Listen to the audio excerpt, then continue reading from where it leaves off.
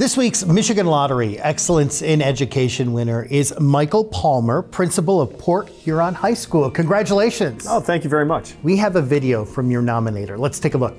Mr. Palmer is a humble servant leader who leads by example.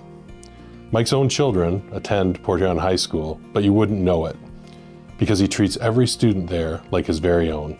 You run into a former student. What do you hope that they say about their experience with you? That's one of my favorite things. I remember just a while back I had someone come up and just say, you know what, when I was down you really cared about me.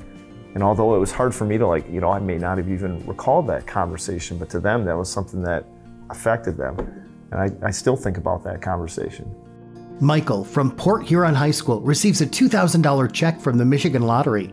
Excellence in Education Awards sponsored by the Michigan Lottery, providing more than $28 billion to public education since 1972.